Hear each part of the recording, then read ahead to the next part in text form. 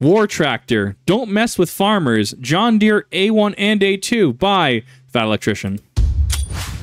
Today we're talking about the coolest military vehicle you've probably never even heard of. Ladies and gentlemen, the John Deere War Tractor. But first, a word from our sponsor. This video is brought to you by Anchor Gold, an online subscription service that allows you to invest in real, tangible gold for as little as $30 a month. I'm not allowed to give you investing advice. I'm just saying that for me, I don't like cash because the government can print $8 trillion more of it whenever they feel like it, and I can't Scrooge McDuck Bitcoin, so my options were limited. Anyways, I'll have them linked in the description down below if you're interested. Back to the video. Okay, so here's the story. I want to say, first off, really quick ad read, loved it. Excellent. We're going back in time here to older Fat Electrician. Second, I do love that he said, I can't give you investment advice. Do you know how many people on YouTube will just flat out say, buy my crap coin, buy my Bitcoin, buy my thing, right, and give you financial advice without having the financial advisor paperwork done? Actually something that pisses me off. So I appreciate that. And yeah, no, this was great. This is a solid ad read, like solid 9 out of 10. 1940, the great-grandson of John Deere himself would approach the U.S. government with his idea to make a war tractor. That being a relatively cheap, easily mass-producible tank alternative that John Deere could start making right away. And this monstrosity is what they came up with. It is literally a John Deere Model A, probably the most recognizable and iconic tractor of all time. Right. And they up-armored it and slapped two 30 caliber turrets on each side. This is why I love American companies during wartime and like World War II. Every company, doesn't matter what they did, they're like, yeah, I can make some weapons, no problem. Planting regular seeds, freedom seeds, either way, we're just putting shit in the ground. It's all the same thing, right? I think the farmer's insurance jingle was way cooler in the 1940s. I can hear it now. We are farmers.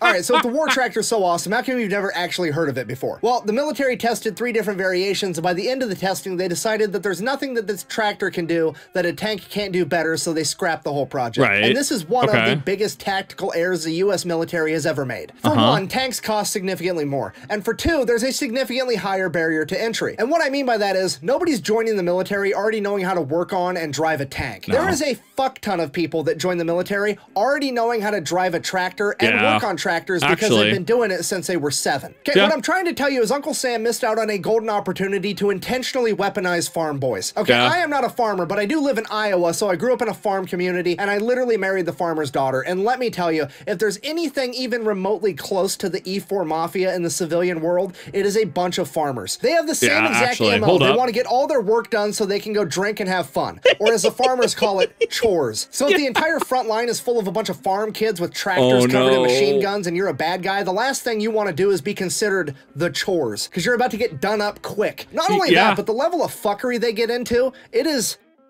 impressive. Because I'm telling you right now, farmers know how to strategically transfer equipment to an alternate location. And if you don't believe me, make friends with a farmer and have him show you around, go inside of his barn. There's something in there that they have acquired over the years. You go help a farmer with chores one night and then you have a beer afterwards and go out in the barn and bullshit, you'll be like, why is there a 1980s cop car in here? Oh, that old thing? Yeah, my dad stole that when he was in high school. Fucking excuse me? Your dad, the guy that's at church right now because it's Wednesday and he goes to church 3 days a week, stole a cop car. Yeah, he was a little bit of a troublemaker when he was a kid. Okay. And the best part about this whole thing— oh my God, this is beautiful. Not that the E4 Mafia exists, obviously. No, the E4 Mafia does not exist. Never in any capacity would the E4 Mafia exist. That is lies and slander, all of that.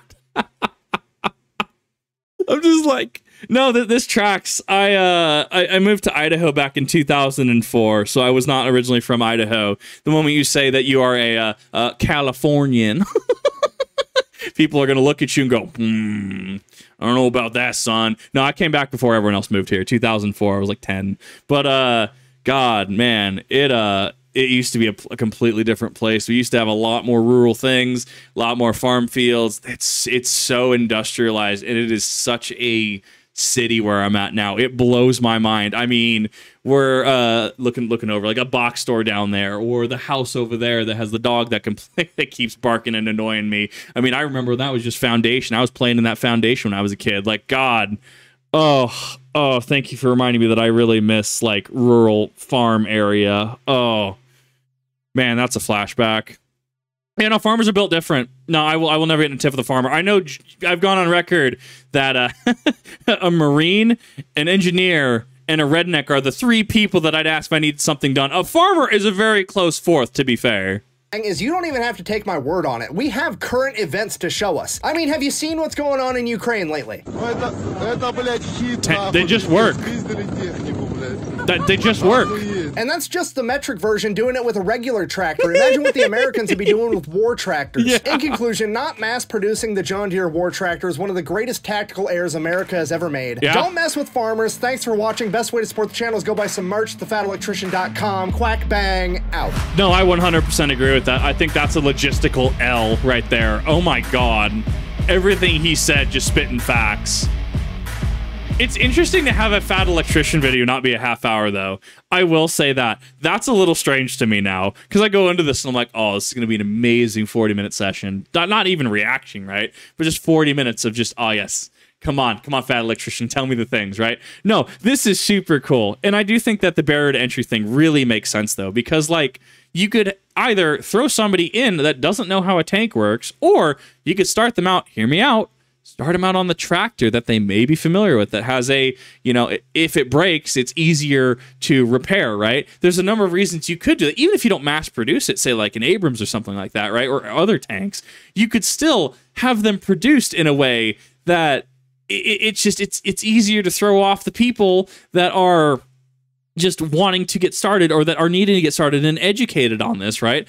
I think that that'd be super cool, actually. And even then, seeing the modern strategic and tactical acquirement of property, namely a tank via farm equipment.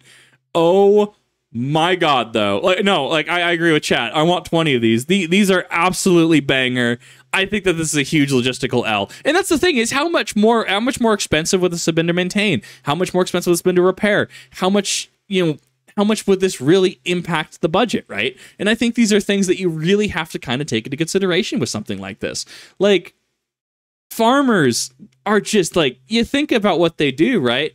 Just built different. And as I said earlier, I really do miss my local area being a rural farming community. I really do. It's so industrial. It's so just urban now. And I'm just like, sure, don't get me wrong. Like, there's cool things like Shields near me. I'm not going to say that Shields ain't cool, right? It has its perks and benefits, right? I got my choice of like 3 different sandwich places. Yes, sandwich, S-A-M-M-I-C-H, fight me. But like, oh, it is so different. And then you think about this, like, how really crapped on farmers get, right? Where, you know, people get pissed off at them because they're moving their tractor over the road. And because they're moving it over the road, it's one of those things that they get upset about. Oh, they're slowing down or they're slow. And it's like, bro, they're moving the fastest they can. They're getting their job done and they're about to go have fun. Like, I imagine farmers parties, farmers get together. Ooh. I imagine there's a lot of alcohol, a lot of strong alcohol, and a lot of things that get said there. Like, God, that is amazing. But I've ranted on this for a hot minute. If you have not seen the Fat Electrician before, definitely do yourself a favor and go check him out. Fat Electrician is someone who I've reacted to for quite some time. I've interacted with him on a couple of occasions in regards to email and comment section. Overall, just absolutely amazing dude. I want to send as many people over to him as I can. Hopefully some people that are a little, little averse, little shy of my longer videos, especially longer reactions to his content, look at this and go, wow, man, this guy was really direct in what he did. He didn't bore me with 2 minutes with an ad read. He's not talking like this Kip guy is right now excessively. But there's your self-referential humor right there. But you get what I'm saying, right? Definitely go check him out. I've been waiting for the day that he surpassed 1 million subs, and I'm so glad he's over 1 million subs right now. I know he's got that 2 to 3 mil in him. I know he can do it, and I'm very interested to see how he continues his ascent on YouTube. It's been an absolute pleasure to watch the man, absolute pleasure to react to the man. So if there's one thing you take away from this, go check out his other content. Go check out his channel. Go check him out. His other channel as well, The Fat Files, which you will see linked down below. I have gone the extra mile, actually, and I've started linking in every Fat Electrician video I have. I might have to go back, actually, through some of the older ones. It's just started adding the Fat Files in there. Just, because I want to wink, get that channel up as well. I do love his rants over on the Fat Files. Do yourself a favor. Go check him out. Thank you, everyone, for watching. I do definitely appreciate this. I appreciate all you coming out, and I'll see you all in the next one.